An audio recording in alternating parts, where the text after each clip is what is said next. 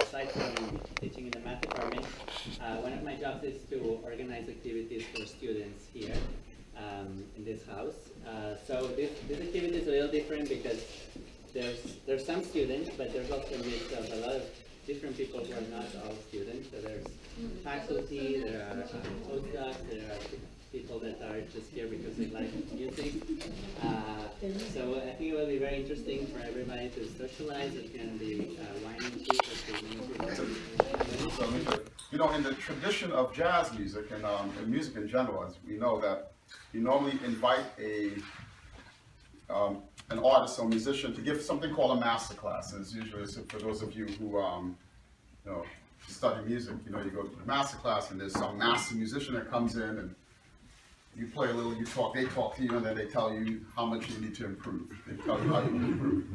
But we decided to do something a little bit different. So let me introduce myself. Some of you know me, Stephon Alexander. I am the E.E. Just professor of natural sciences, sitting in the physics department. And I run the E.E. Just program, the director of the E.E. Just program. That's an E.E. Just scholars and Phoenicians. We know that astronomy, music, okay, we're unified.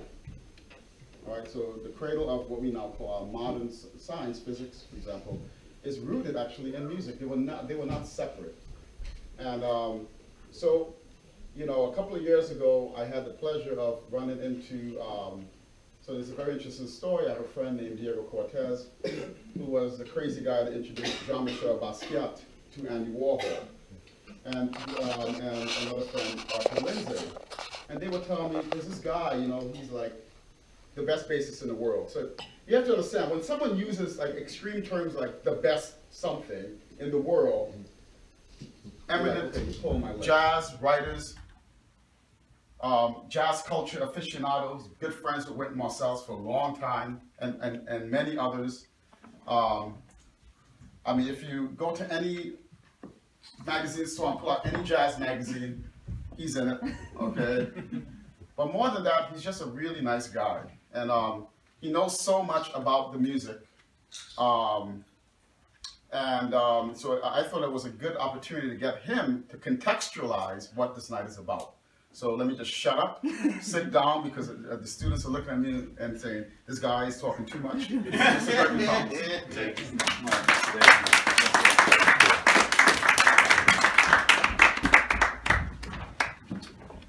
Relativism. Yet I submit more continuity and concordance between the arts and the sciences, especially music, as we will hear, can be divined than the pat Manichaean division between the arts and sciences suggested on the surface of such analyses as C.P. Snow's. Writer and intellectual Susan Sontag would agree. In her 1965 essay, One Culture and the New Sensibility, Sontag jabbed at C.P. Snow, describing his statement as crude and Philistine. The fact that music and the arts are related to feelings and to the human sensorium overall isn't new. That's one of the main reasons that, as author Ralph Ellison put it, music gives resonance to memory. What may be new is the manner in which Mr. Gibbs and Professor Alexander creatively collaborate on the forms providing the basis for such improvisation, utilizing the laws of the microscopic, atomic, and subatomic levels of quantum mechanics, as well as the macroscopic, cosmological realm of the structure of the universe. As the forms for such investigation, experimentation, ancient speak, a boisterous new album by the bassist and programmer Melvin Gibbs, uniformly attest to an African continuum. He's currently co-leading the band Harriet Tubman, which is doing a project now with Cassandra Wilson called Black Sun. Let's welcome Melvin Gibbs.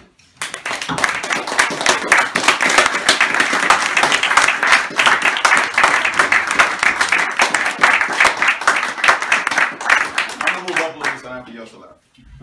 First of all, I want to thank the kid because you cannot upstage children, so wherever you are, we're going to drag you out and you're going to participate later. I also want to thank Stephon for asking me to come up, so I want to thank, obviously, Diego got mentioned, who you don't know. I need to thank Diego for introducing us. Need to thank Miles for making sure this got paid for. And I thank everybody for coming, all right? So, now eventually I'm going to need the secret code for this. Because Not now? Otherwise, well, you might as well just open. Well, I'll let you know. Okay. I'll let you know. It's going to be a few minutes, so it's all good. All right. So, who likes? We're going to have some hands up. Who likes rock? He doesn't raise his hand. That's right. The jazz. We'll get to the jazz snobs later. Who likes R&B? Who likes funk? Who likes hip hop? Oh, I didn't separate the generations out. Who likes jazz? Some of y'all are lying right now. Yeah. Okay. What these musics all have in common is they're all based off of Zen enlightenment. It's like you instant bam, you have the thing. Now this is tradition when you're playing. You can't just part of learning how to play an instrument is you sit down and you shake, right? You practice, you practice, you practice, you practice. Some people don't know what shedding is. All right, shedding is when you sit, the grunt work of learning how to play an instrument. Your hours a day, where you sit down and I would say you do the little. Anyway, you spend your hours a day, right? But that's just oodle. There's a certain point where the oodle only makes sense because it makes sense to other people. And the idea of mentorship is that you find people playing in a half circle around. But if you think about in Angola, this would be the line where everybody sits, and the person who sits in the middle would be the master. The center of the crossroads is the point where you're going. This is where all the energies meet, and this is where the transformation takes place. So this is an idea that you see all over, and this is something that relates to the idea of what I do as a musician, because I play bass. From the tradition I come from, my job is to make people move. My job is to get them up, get them moving. Maybe they'll get back under their own power. Maybe. And I appreciate the invitation here to introduce the EE Just program's first artist in residence, the bassist, composer, and producer Melvin Gibbs, and to give an opening frame for our gathering. So tonight we'll begin a discussion, a discourse connecting the arts and sciences in perhaps a new way.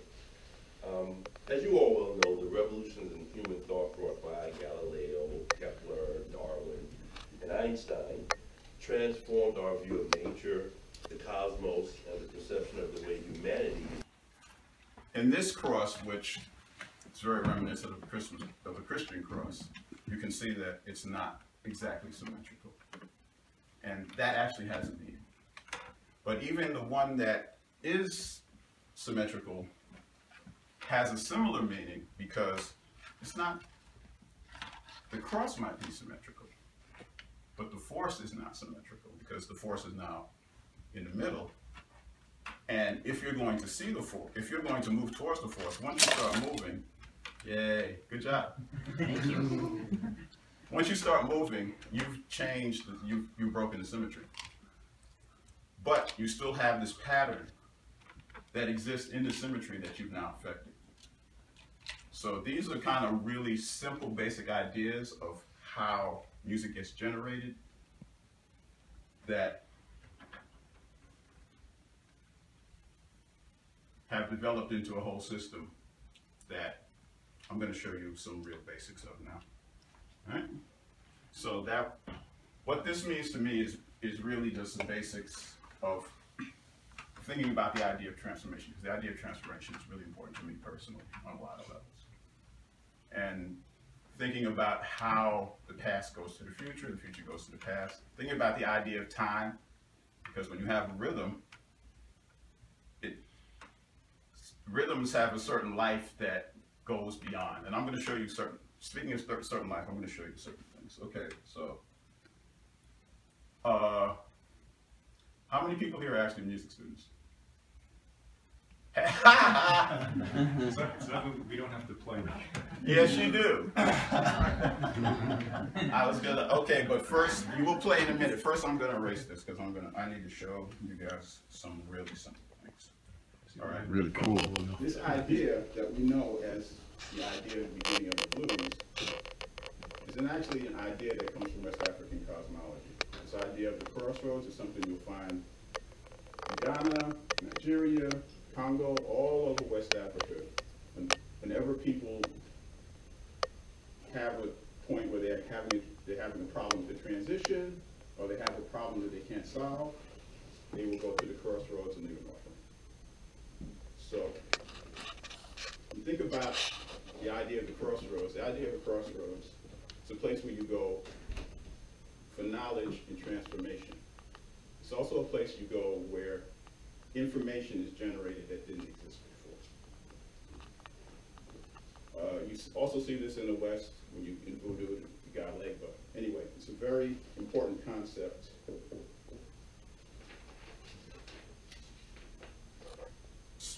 Basic rhythmic cells that exist in all of it. And I call one, and I use the numerics. People call them different things. In the Cubans try to own it and call it the clave. But this clave pattern exists over most of Africa. It existed in African American music. They used to call it the Bo Diddley beat. You have this rhythmic pattern. You find it in Trinidad. You find it in Jamaica. You find it in Brazil. It's the root, right? There's even a more basic division of this clave, which I just call the 3. And if you look at it, you have a series. I don't know how many. Anybody here does music on a sequencer? Do people use step sequencers here? If you imagine that there's a series of 8 events, you'll have laid out on the grid, you'll have your 3 rhythmic events. And the 3 rhythmic events will basically be, so I need everybody to do.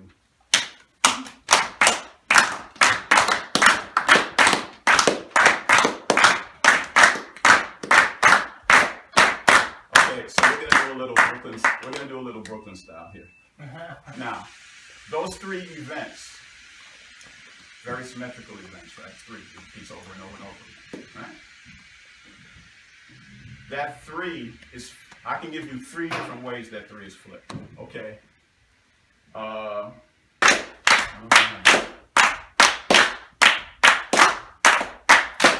Okay, if you did that about 4 times faster for about 12 hours, you would have the ring sound.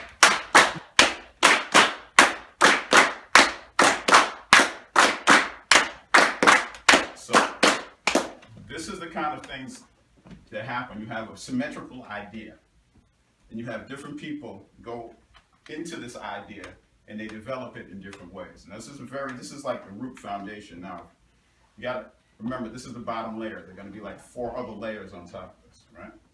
So, that's one example of how this idea of going to the crossroads, and yes? Question.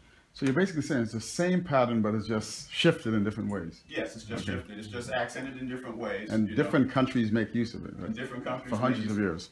For hundreds of years. Right. Now, I'm going to show you something a little more. I'm going to show you something, quote, modern American, unquote. Is everybody here? So. Yeah. Let's leave that one out. Ah, ooh, ooh, ah, ooh. Let's do it that way. Yeah. So let's go.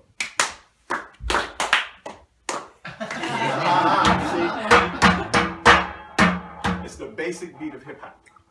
It's the same clave, except it starts on the 2nd beat instead of the 1st beat. Except so it's that same idea of you have this repetitious pattern that seems like it's doing one thing, but if you turn the elements slightly, it does something.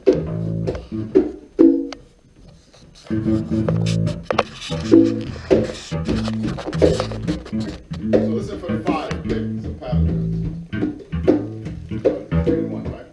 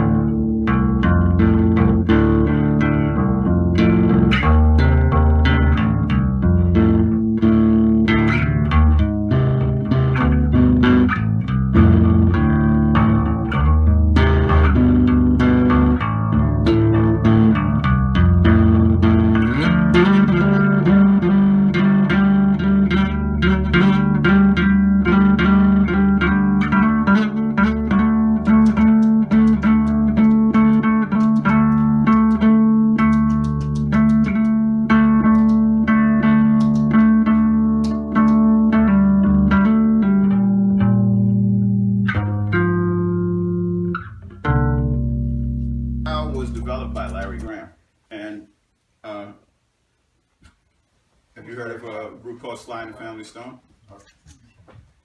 Sly and the Family Stone. The bass player for Sly and the Family Stone was a man named Larry Graham, who now is one of Prince's buddies, for better or worse. Anyway, Larry grew up in the church, and like a lot of people who had churches back then, they didn't have all the instruments. They had organ, drum. They had organ and bass. They didn't have a drummer. So to get the drums happening in church, that's why Larry started slapping the bass. That is literally why it started. So now, interestingly enough, in jazz with the stand-up acoustic bass, yeah, there is a tradition before that. Yeah, Slam Stewart actually doing a similar thing. Yeah. Yeah, that's a great thing. It's an interesting thing. How can I put this without? I grew up in one of my main. I'm from Brooklyn, New York, and the unfortunate thing about life is, no matter how well people get along, they have to find something to separate themselves. Mm-hmm. And one of the things that happened in New York City was the musicians separated themselves by boroughs. Mm-hmm. And there are a lot of great musicians from my neighborhood. One, Vernon Reed, who was the leader of the band Living Colors, one of my old friends from the neighborhood. A bunch of guys that you haven't heard of that our names are on literally hundreds, more records than me. You know, I'm on a couple hundred myself. But our rivals were the guys the next borough over in Queens. Two of them the two ones that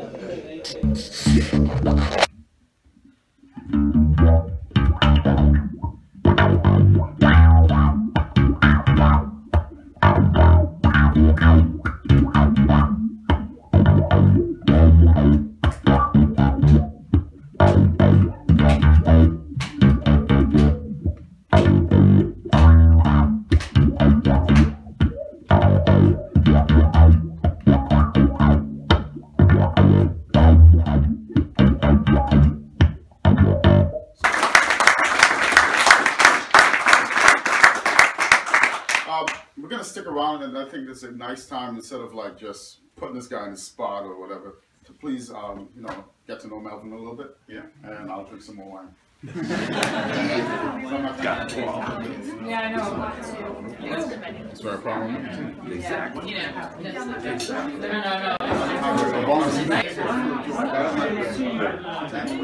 I've been doing it for a lot of